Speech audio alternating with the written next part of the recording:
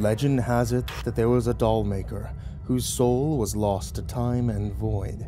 In his final moments on this earth, before being reclaimed by the great old ones, he was compelled to create a doll of endless curses.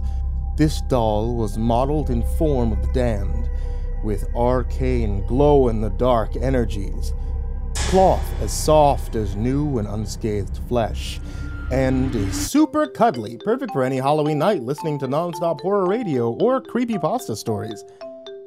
And what happened to this artifact of dark and evil magics, you asked?